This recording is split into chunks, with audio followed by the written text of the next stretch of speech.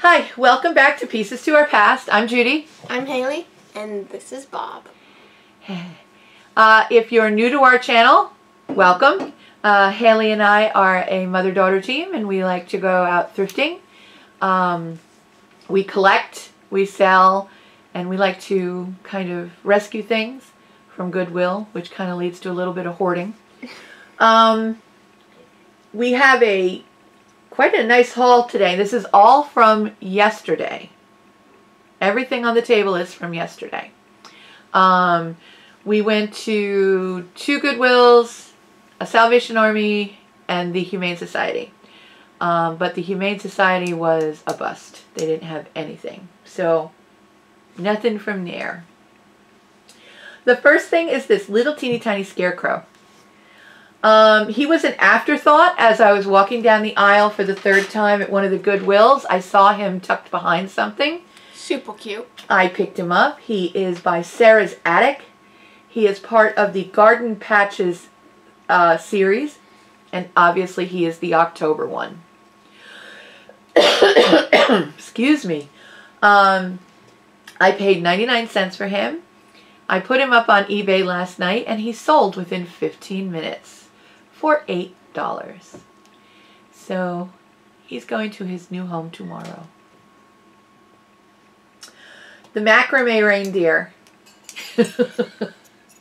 Oh, we went to another place. This was from the Habitat store.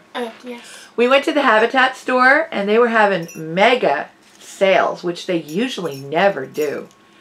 But we found this with the Christmas stuff. It's a macrame reindeer, and he goes on, he's a door hanger, and he has googly eyes, and he's adorable. I paid $1 for him, and turn him around. And he's very nicely made. I think he's got a little bit of age to him because the googly eyes are a little yellowed. Yeah. So he was either in the sun or he's got a little bit of age to him. But I thought he was adorable. We paid $1 for him. The next thing we picked up was the Coca-Cola playing cards. We got this at the Goodwill. I paid a whole $1 for it. They are from Put the lid on backwards. Oh no! What? No, that's. Anyway, I paid I paid $1 for the tin. The cards are inside. They are all there, including all the jokers. There's 2 sets of cards. They're still in their boxes. They have been used, but they're still in I wouldn't put it very good condition. A couple of them have the corners are creased a little, but they're still in very, very good condition. 1994, and I thought that was a really cool set. Nice gift for the Coca-Cola collector out there. And like I said, I paid a whole $1 for them. The next thing is the little blue wooden shoes. These are, well, first a little backstory on these. I saw these at the Goodwill 2 or 3 weeks ago. They were on the shelf. They were taped together. The tape was right over the paint, and these are hand painted. And I was like, if I buy these, as soon as I get them home, when I pull the paint off, the tape is when I pull the tape off, the paint is going to come with it. So I left them. And I couldn't get these things out of my brain. So I went on eBay to see if they're worth anything. They're not worth a whole hell of a lot because these particular ones are made specifically for souvenirs. They would come tied together with a ribbon, so I'll probably put a pretty ribbon on there before I list them on eBay. But I paid $2 for them, and they sell anywhere between $8 and $12. The more intricate painted ones like these tend to go toward the $12 end of the scale, and ones that just have like one tulip on it or one flower, they're more the $8. And these are brand new. I think somebody came home from vacation and sent them to Goodwill. Either that or they lived in a drawer. I don't know, because they're really... Show them the bottoms. The bottoms, really nice. So that's those. In the comments below, let me know if any of you have ever had something haunt you like that. That you see at a thrift store, you don't pick it up, and then you wind up going back specifically for that item. Because I'd like to know that I am not the only one out there doing that. The little egg cup. Hubby picked this up at Salvation Army yesterday. It is I don't think it's hand painted. I do think it's transferware because the two designs are just they're too similar. It's not showing. I'm not an expert on hand paint versus transferware, but just looking at these, I think it's transferware. And maybe hand painted over it. I don't know. Anyway, it's got a lot of crazing. It's definitely an older piece. It was made in Sweden, I believe. It looks like maybe transfer made to look like watercolor. Ah. Show them the bottom. It was made in Sweden. I have tried to find if it belongs to a specific dinnerware pattern or something like that, and I haven't been successful. So, he paid, it was marked 39 cents. It was a yellow tag, so it was 75% off 39 cents. I'm not going to do the math. If anybody wants to do the math, go for it. Let me know. But that's what he paid for it. It's really cute. And egg cups, vintage egg cups like this, singly, can usually sell between $5 and $8 on eBay. So it'll be a nice, small profit, but it'll be a good profit. The Limoges serving dish. Heavy. Heavy. Stephen found this at Goodwill yesterday. It was kind of buried under a bunch of other stuff. And he picked it up and he goes, "Is Limoges good?" And I went, "Depends on the piece." So he showed it to me. And this is in excellent condition. It's dirty. I haven't had a chance to wash this one yet. It is dirty. But it is American Limoges. The name of the scene depicted is Farewell. There you can see it's Triumph, American Limoges, the Farewell, and it is in the burgundy. The trim is all 22 karat gold. I have found the same bowl, but with that, it's not burgundy, it's all white with just the gold trim. So I have no idea what the comps would be on this. The comps on the white ones were between $8 and $15. So I'm thinking this one might be a little bit more rare. It might go a little, I think I might put this up on auction instead of just a buy it now. It's a good piece of advice that I've gotten and given over the years, is that if you have a piece that you are not sure of the value, put it up on auction and start your starting bid at what you want to get for it. I will probably start the starting bid on this at $10. And if it sells for $10, I paid $2, I made an $8 profit on it. If it goes above $10, fantastic. If it doesn't sell, then you regroup and you make a new decision. But I don't know the worth on this, so I think I'm just going to let it go auction. And then at the same at a different Goodwill, they must have done a clean out of a house of somebody who collected planters. No, it was the same Goodwill. The same one you got. Was it? Yeah. Okay. It was. I found these 3 vintage planters. They all still have their stickers, which is usually, as y'all know, very rare. The first piece are these baby booties. They have the spaghetti trim.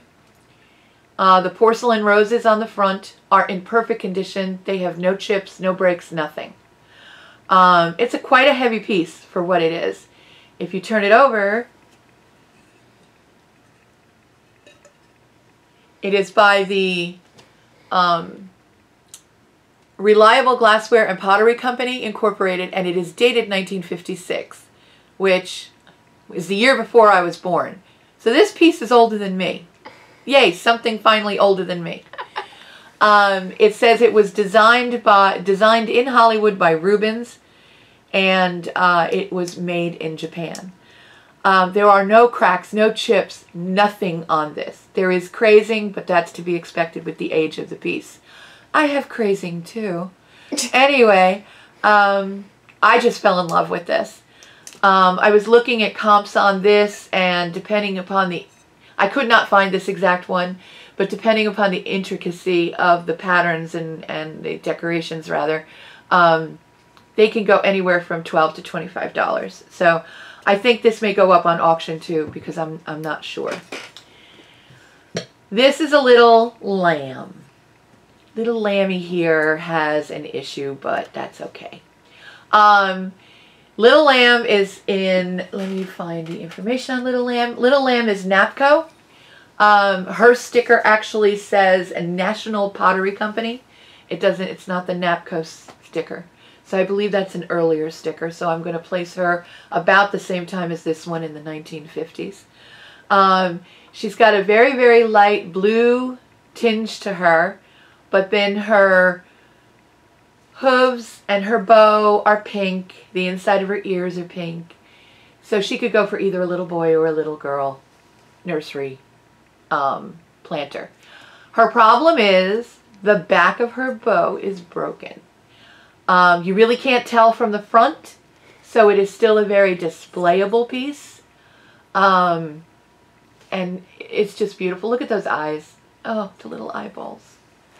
And she has her original National Pottery Company sticker. It's on her foot. If Haley wants to show you that. See? Right there. Focus. And this was the last planter I found. It's a little teddy bear, and it says, "I am a teddy bear. Squeeze me, I talk." If Haley turns it around, you can see that on the back there was probably some sort of squeezy thing. A squeaker, and it was glued on there. Unfortunately, it's no longer there. But the little teddy bear is adorable anyway. He's a Rubens original. He does have his sticker on the bottom, and he was made in Japan, and the number 548 is on there. He does have an issue. He has a crack on the side, but I don't know if the camera can see it. It hasn't messed with his integrity, shall we say. I mean, he's still a very displayable piece. Comps on him were between, in perfect condition, were between 15 and 20, 15, 25. I will probably put him up for buy it now for between 10 and 12. I haven't decided yet. But he cleaned up. These three planters were filthy. And if you find something like this and it has the original sticker, you can't just dunk it in the sink because you're going to lose the sticker. And that's part of the story of the piece. So these all had to be hand done. By the way, if anybody out there likes to collect spaghetti ware, the best way to clean it is with a soft toothbrush. And then pat it with a rag, and you'll get all the dirt and gook out of the little spaghetti pieces.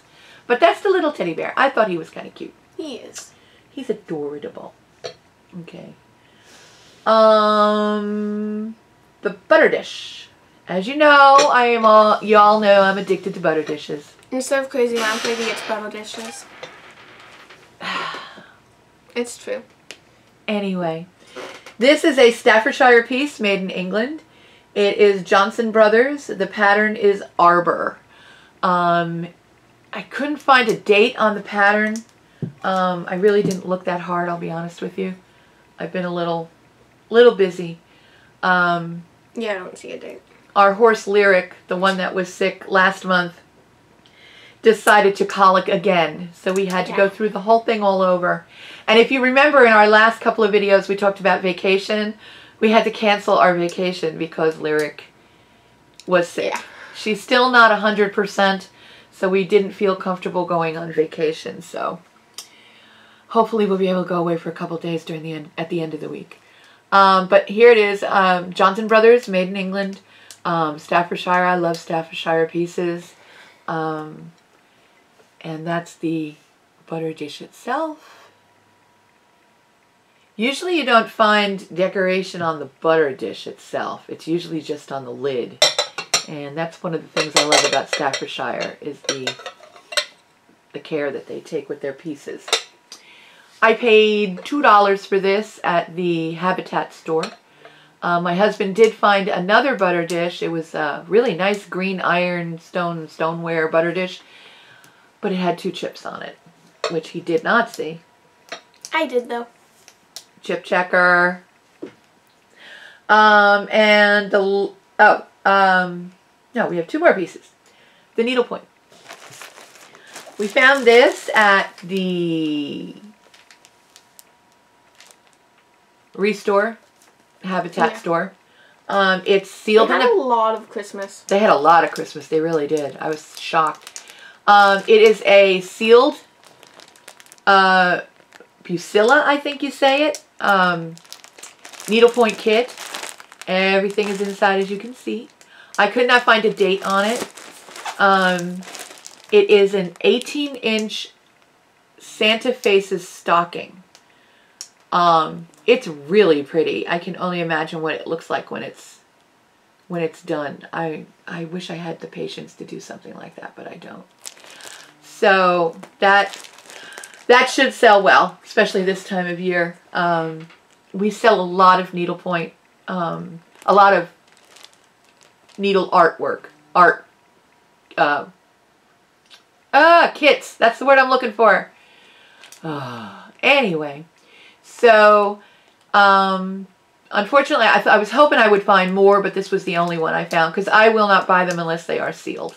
They have to be sealed so you know that everything is in there. So that was really cool to find. And the last thing, my husband found this at Salvation Army. It was also a yellow tag. It was marked $1 and it was 75% off, so he paid $0.25. It is a hand-painted Nippon sugar bowl. I thought this one was marked like $7. No. There was one thing he got that was $7. Yeah, I didn't show that one. Oh, okay. It's beautiful. It's in perfect condition. There are no chips, cracks, nothing on this. It's really, show them that, yeah. Look at that. It's so pretty. It wants to focus on you. Yes, I know. So he was all proud of himself when he found this. And there's the back. And show him the bottom. And here's the bottom. So, so that was our haul from yesterday. What is today? Sunday. Sunday. Today is Sunday. Yay, Sunday. Yeah, Sunday. So, if you see anything that you like, it should all be up on eBay by tonight, if I can. With everything that's been going on with the horse, Haley and I kind of crashed today. Yeah. I got up early this morning and I did some cleaning of the stuff that I wanted to put into the video. And then I went right back to bed and I slept for another 3 hours. And Haley got up and went out and fed and did what she had to do with Lyric. And she came in and she crashed and I didn't wake her up until 12 o'clock. So yeah. It's been a lazy day for us so far. But anyway, that's our video today. In the description below, you will find links to our eBay store. And you will also find links to our Facebook page, our Facebook group, Pieces to Our Past. I have neglected our Facebook group, and I am so sorry. I really have. But I am working on a special sale for the Facebook group that hopefully will be up today. I put up special sales there that are only... the only people eligible for those specials are the people that are signed up on my Facebook group. And we've done mugs for $4. We've done ceramic pieces for $5. We've done just a bunch of different things for like $5. So we do have some pretty good sales up there. And I appreciate everybody taking advantage of it, because with the new vet bills I have from the horse for this last round of colic, I'm thinking about starting a GoFundMe account.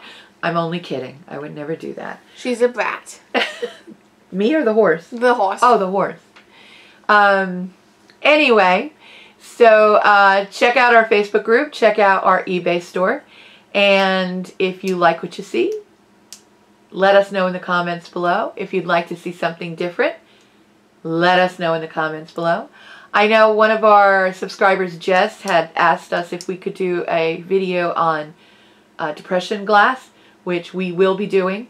As a matter of fact, it was on the schedule to get done after vacation, but it's probably going to get popped back another week. So, but we will pull out some of the depression glass we have, and we'll talk a little bit about it. I am not a depression glass expert by any means. We just have a whole lot of it. But I have been doing my research. So anyway, let me get out of here before it goes way too long. Like, comment, subscribe, and ding that bell for notifications of our videos. Perfect. And we'll see you real soon. Bye. Toodles.